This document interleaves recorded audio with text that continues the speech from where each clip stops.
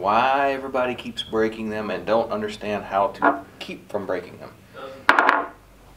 Doesn't. Anyways, thanks for the comment from the Peanut Gallery.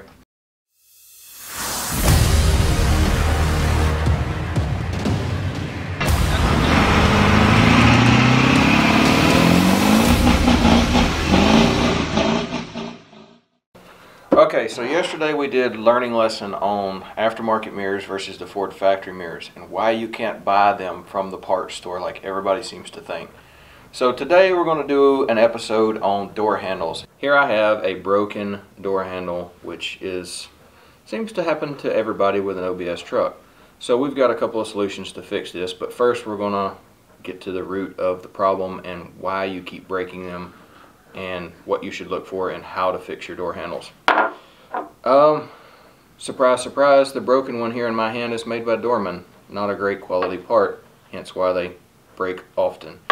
So what we run into a lot is I see posts pretty much daily on about every Facebook group known to man that's related to an OBS truck. I broke a door handle, OBS live, got to roll my window down, open the door from the outside, blah blah blah. Well, mostly it's from shitty handles and worn cables, weak doors, and improper maintenance. So we're going to go over a few techniques to check your door to find out exactly what your problem is before you go and spend more money on a door handle just to break it 3 days later. So unfortunately I don't have any of the latch assemblies or cables in stock. We actually sold all of those yesterday. So first thing to do is take door panel off the truck, check your cable assembly, make sure it's not stretched out. That's a really common problem. Look at your latch handle assembly in the door itself, and also look at your latch mechanism on the side of the door. Thought of something else. Be right back. And I'm back. So check your cable assembly, make sure it's not stretched and wore. It's a common issue, but it's not as common as the other wear items in the door.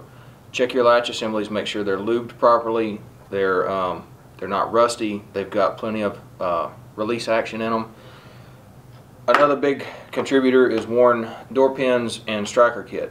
If you open the door and the door drops, you have to yank on the handle harder to get the door latch to undo.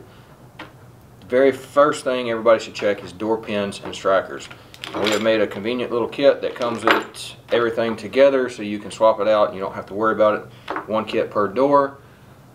Check that. The other thing, and the very most common thing that everybody overlooks, is Ford didn't put enough support material in the door handle assembly where it attaches to the door. I say the handle assembly, the door itself.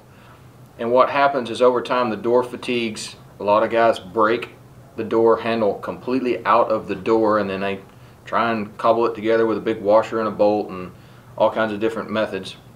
So we have got this door handle reinforcement plate, which works better than a washer and a bolt and welding the door back and all that. It's a really simple install. The hardest part's taking the door panel off the door. So what happens is in the factory metal on the door, it starts to fatigue and the door itself will give each time you pull on the handle. And when the door gives, it winds up having to yank harder on the handle to get the latch assembly to open, again breaking your handle. So this plate goes in place. We offer it with the rivets already. The only thing you have to supply is your time and a rivet gun. Goes in place of, goes under the handle assembly. Drill a couple of holes, install your rivets, bolt your handle right back down to it. It's a 1, 2, 3 process. This actually strengthens the door. It fixes the weak point in the door area, so that way you don't have the metal fatigue and the give in the door itself, and the handle assembly will work properly. So this is a big key. Even if you don't have a broken handle issue, or if you don't have a broken door assembly issue, this will take flex out of the door and have a better open and close effect on the door, basically strengthening the door up. So next step is off the handles. Everybody breaks a handle. First thing they do is let's replace it. They go get a cheap Dorman handle from the local parts store like this. and replace it. 3 weeks later, 2 days later, 15 minutes later, you done yanked on it and broke it. The main issue with the doorman handles versus just about anything else on the market is the shape and the quality of it. Yes, it looks a lot like a factory handle, but it does not fit like a factory handle, and it does not function like a factory handle. We will get to that in just a minute. So another thing a lot of people recommend, and I see posted all the time, is just get you a metal handle from an 80s F100, F250, whatever, an 80s F-Series truck. They were made out of metal and you won't break those. Well, maybe true in some aspects, but it's still pretty false too. So these are just a pot metal handle. Yes, they're a great replacement if you want something a little different than a factory handle. They are metal. They will hold up a little longer, but they're still going to break because they're just a pot metal handle. And if you haven't addressed the cable, the bushings, the pins, the weak point in the door, this is going to break just as fast as this handle. So yeah, it works, but it's not a solution to your issue. Definitely check all of your other weak points in the door.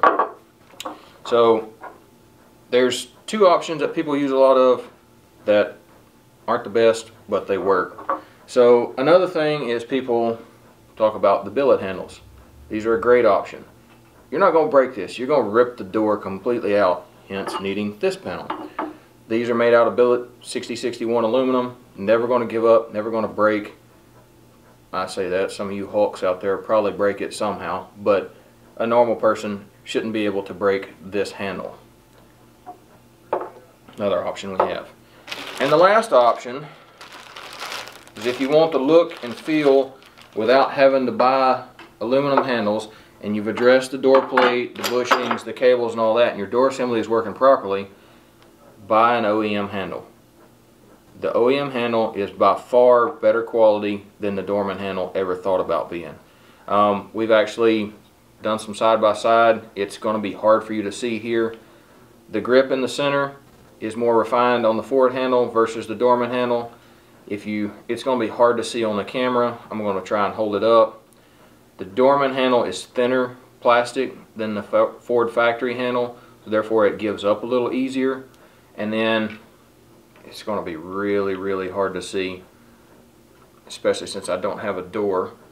But I'm going to do my very best for you guys here. The bend in the handle is not proper. So with the bend in the handle not proper, when you reach down to pull on it, it doesn't release the latch assembly like it should because it's not got the proper bend in it. So it's a great, cheap option, but it's not as good as the Ford factory handle. I can't tell you how many trucks that I bought personally that people put the doorman handle in and it's broke off, or I get it and I've had it 2 days and the damn handle breaks, and I can put a factory handle on it. It fits better in your hand, it opens the door better, it fits against the door panel better, and it just looks better in the truck than the doorman handle. So anyway, in conclusion, if you've got broken door handles, step one, check your door bushings and your striker. Make sure they're good to go. If they're good, pull your door panel off, go to your cable assembly. Make sure that it's not loose, it's not stretched, it's not worn out, it's properly lubed. If you've done that and all that checks out, go to your latch mechanism. Make sure your latch mechanism, the pivot bushings in it aren't worn out and that they're both lubed properly. Don't just coat them with lube because then they'll get gunked up with dirt and debris from the road. Just give them a nice small spray lube, open and close the door a couple of times, make sure that the latch assembly works properly. If that all checks out, double check under your handle latch assembly on the inside of the door and make sure your door is not flexing. This is absolutely the most common thing we see. We sell probably 100 of these a month to fix that issue. This will help. Even if you don't have that issue, this will help strengthen the inner part of the door and make the latch mechanism work even that much more efficiently. And last but not least, make sure you have a good proper handle. Don't use, I picked up the doorman one. Make sure you have a good proper handle. Use Ford or use a billet handle. For those that want factory look, obviously Ford. Those that like the aftermarket custom, go with this. This is another okay option. You know, pick up at the local hardware store or whatever. These will work.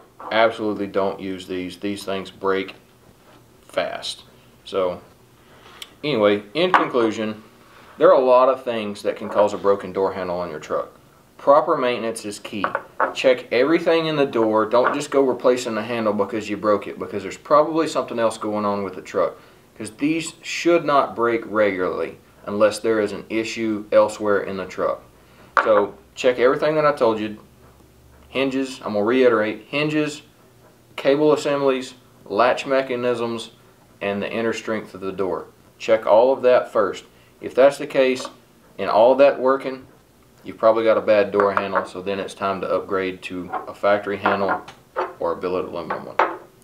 Thanks for your time. Hope this helps. As always, don't forget to like and subscribe to our YouTube channel.